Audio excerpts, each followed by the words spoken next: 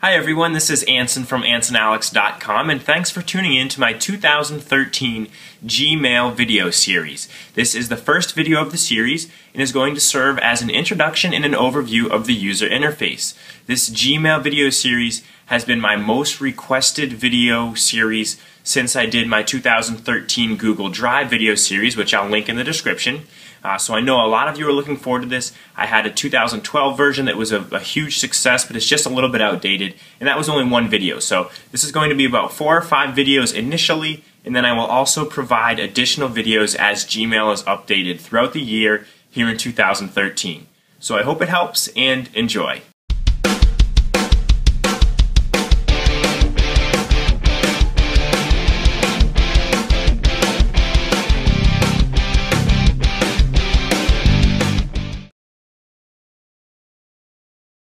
Although I'm not going to walk you through the actual process of setting up a Gmail account in this tutorial, if you don't yet have a Gmail account, head on over to gmail.com and then go ahead and click the red button in the top right corner that says Create an Account. You're going to have to give Google some basic information and then your account will be set up. So once you have your account set up, when you first log in, it is going to look something like this. I actually just created this account today for this tutorial, so this is the newest version of Gmail with all the bells and whistles. So as I mentioned, this tutorial is going to be about the user interface of Gmail. So when you first log in, you're in your inbox. And you know that because if you look over here to the left, you've got all the different locations of Gmail listed, and inbox is currently highlighted.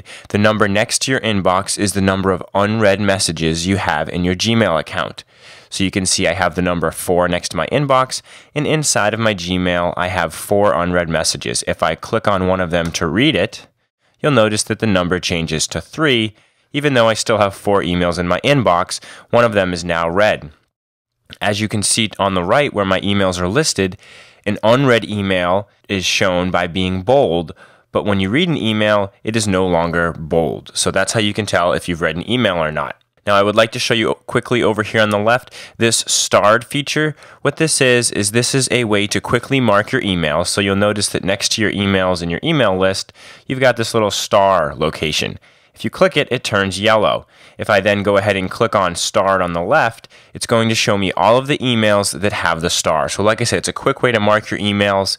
You can kind of use that feature however you like. Important messages work very similar to starred, although there's a slight difference. You'll notice that next to my emails I have this little label icon.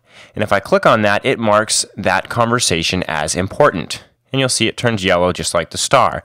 If I click on important, it will show me all of my messages that are labeled as important. So what's the difference between starred and important? Well, important learns as you use it. So as you mark emails important, Gmail will look at the sender of the email, the subject of the email, and the more you do it, the more it will learn, and it will try to automatically mark messages as important when they hit your inbox if they feel as though it's a message that you manually would mark important. With starred, it's always manual. You have to do it yourself. Gmail will never automatically do it for you.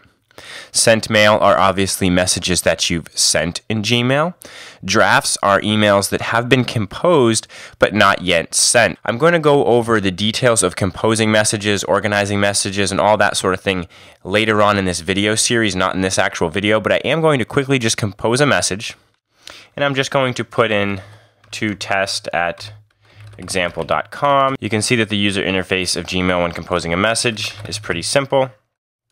And I'm going to put in this is some test content. Now, first of all, if you look over to the left at my drafts section, there's already a number 1 next to it.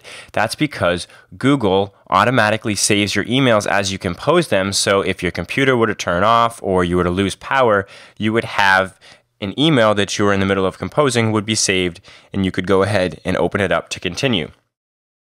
You'll also notice that down here at the bottom, right of this email, it says it is saved. If I were to type a little bit, go ahead and watch this bottom right part. If I were to just type a word, you'll see now it says that it's not saved. Give it a second, it says saving, and it is now saved. If I then wanted to get rid of this message, I could just hit the discard draft button. If I wanted to send it, I could obviously hit the send button. I'm just going to discard it for now. You'll notice that there's this section called circles over here to the left. These are people that you have added in Google+. So if you want to learn more about Google+, go ahead and check out my video specifically related to Google+. But if you actually add contacts in Google+, they will show up underneath this circles section of Gmail. So you could send an email to people that you've circled on Google+. Again, if you want to learn more about that, please see my tutorial specifically dedicated to Google+. And then if you click on this More drop-down, you're going to have some more sections. So chats are archives of chat conversations you've had with people. So you can actually chat in Gmail, which I will cover later on in this video series.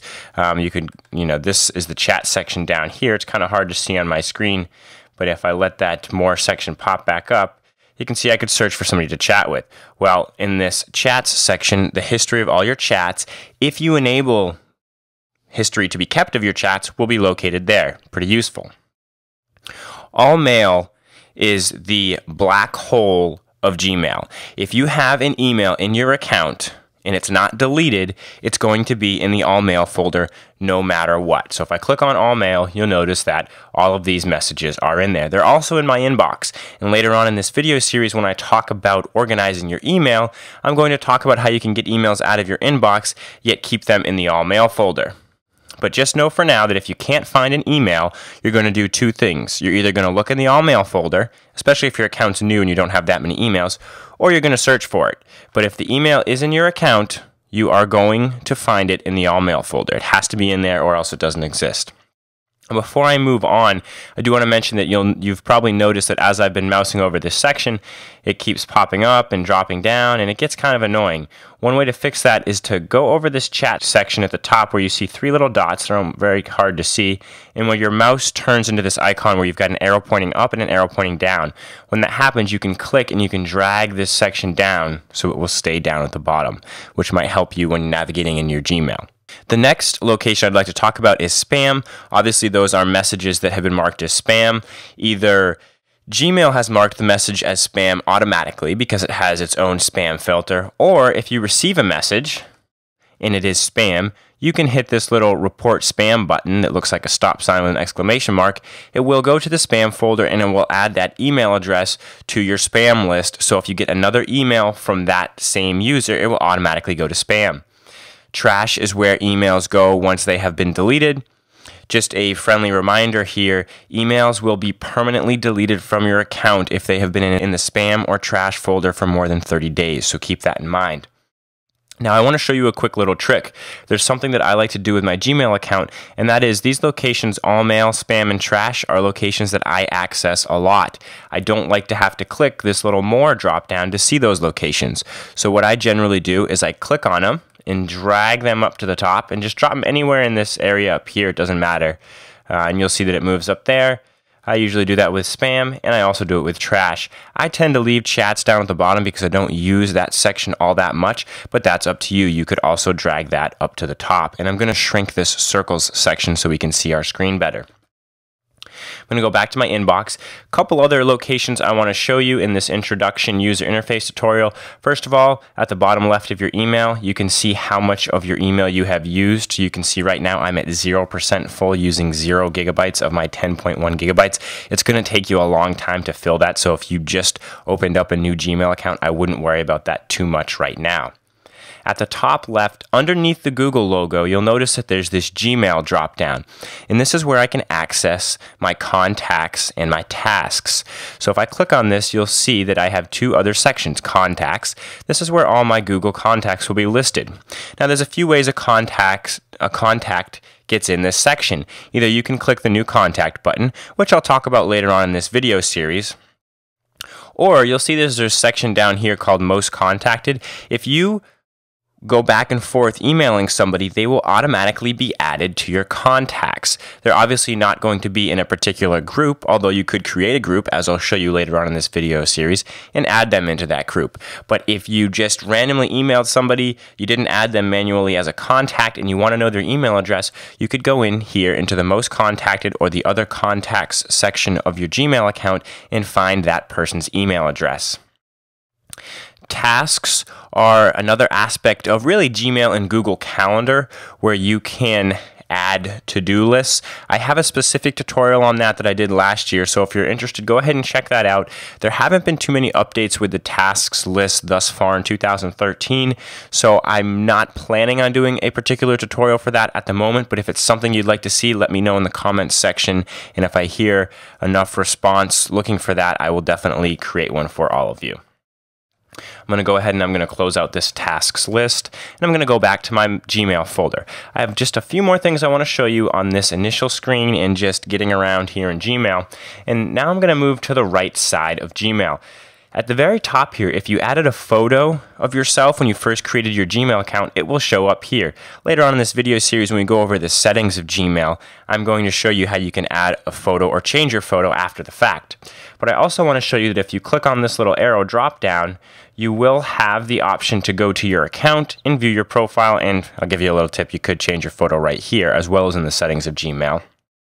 Now, I want you to understand that if you click on account, this is going to take you to your Google account settings, your global Google account settings, not just your Gmail. So that includes Google Calendar, Google Docs, any Google service you use. So be aware of that. If, however, you want to access specifically your Gmail settings, you're going to click on this little gear icon with the downward facing arrow below your profile picture. You'll notice it says settings. First of all, we can control our display density, which means how compact all the stuff on our screen is. So right now you can see I'm in the comfortable setting. If I change it to cozy, you'll see things get a little bit closer together. And if I change it to compact, they get a lot closer together. I actually prefer the compact version because I can see more things on my screen at once, but that is obviously a personal choice, and that's completely up to you. Going back to this drop-down list, however, you'll notice that I've got a couple other options here. First of all, I can take the tour, which you can do if you want, but you're kind of in the Ants and Alex tour right now, so it's probably not necessary. At the same time, you could change the theme for your Gmail account. So that means you could change the background color, you could have certain images and photos there. But you can also access your settings. If you want to go through these settings by yourself, feel free to. It's your Gmail account, but I will be producing a video in this series solely dedicated to Gmail settings. So go ahead and look forward to that. I'm going to go back to my inbox here. And this is where I'm going to leave you with this video. Again, this was the introduction and user interface video tutorial for Gmail in 2013. This is just part one of a multi-part video series I'm going to be doing regarding Gmail here in 2013. If you have any questions or comments, please leave them in the comments section below. If you get there quick enough, I'll try and add some of that information into later videos in this series. If this video was helpful, I would really appreciate a thumbs up here on YouTube. And if you want to see more technology tips and tutorials, go ahead and subscribe to my YouTube channel. That's all I have for you today. It's Anson from AnsonAlex.com.